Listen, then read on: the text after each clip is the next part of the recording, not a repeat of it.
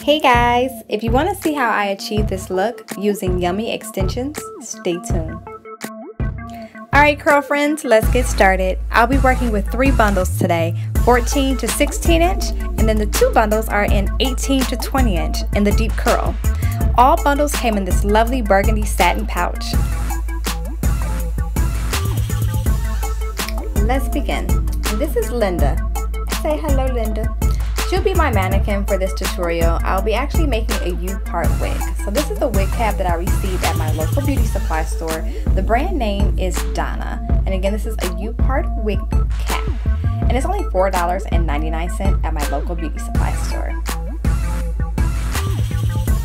For this installation, I will be using my hot glue gun in order to install the hair. I'm going to be realistic here. I'm not good at sewing, and this is my first U-part wig.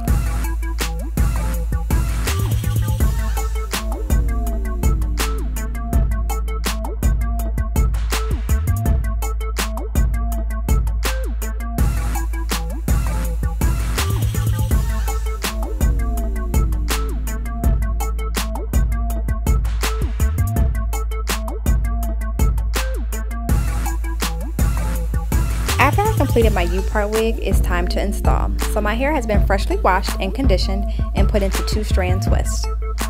Alright, so here's my finished unit. So I'm getting ready to apply my U-part.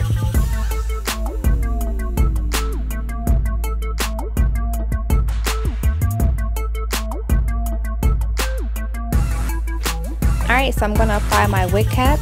And it is optional to add a satin cap when applying your wigs, but luckily for me, the cap that I installed is satin.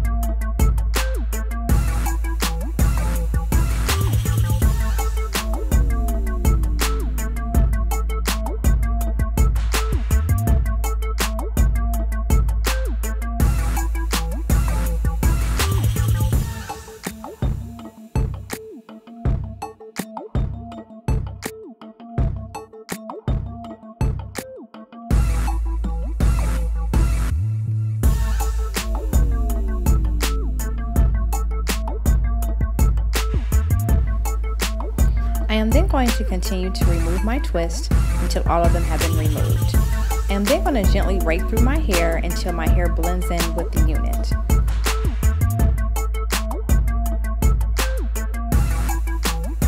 And voila! This hair is soft, movable, and it blends in with my natural hair texture perfectly. I didn't have to add any other product to my hair in order for it to blend. You can add water, that is optional, with a leave-in conditioner in order to make the hair a little bit curly, but I enjoy the frizz because it blends in perfectly.